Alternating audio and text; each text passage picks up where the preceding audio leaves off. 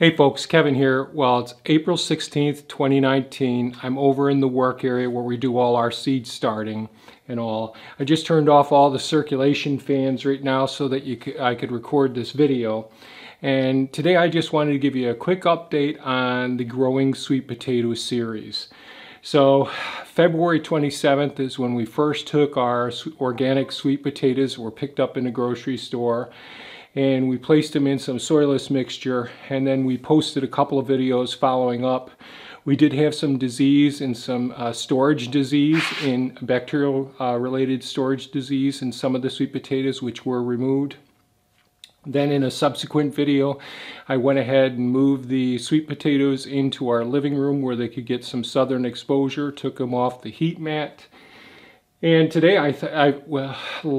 several days ago, probably about 5 days ago, things been crazy around here, I took the sweet potatoes, brought them over into the work area here. The work area is pretty warm now. It's 67 degrees Fahrenheit in here with all the LED lights on and all, and the dehumidifier on.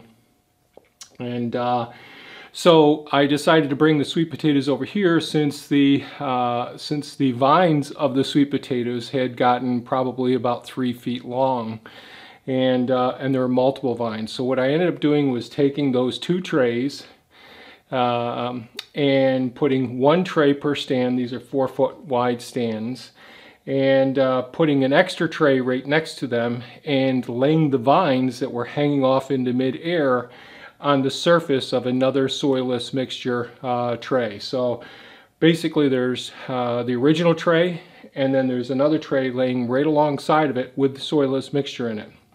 I moistened the soilless mixture just like I've been watering the soilless mixture where the sweet potatoes have been sitting. And of course, when I laid all the vines down, some of the leaves were upside down at that point. So I waited about almost 48 hours for all the leaves to upright themselves. And then I took additional soilless mixture and I covered up a lot of the vines. Yes, it did cover up some of the leaves as well. But there's each one of those nodes where the leaves come out, there's locations. Those nodes have those stem cells, so like we talked about in some of the hardwood cutting videos. And those nodes have the ability to de-differentiate from leaf production to going ahead and starting with some adventitious roots. So by putting the soilless mixture on the surface of these vines as they come around, what's going to happen is we're going to encourage rooting along the lengths of this vines. And one of the reasons I'm doing it this way at this point is to see with this technique how much new growth can I get from additional roots coming from the vines along the way without me doing extra work.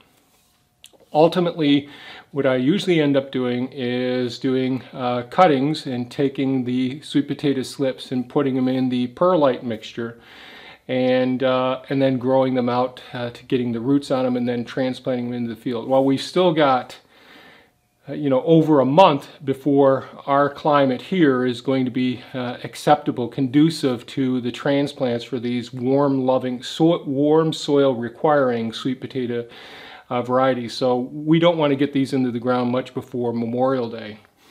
So we still got over a month before that's going to happen.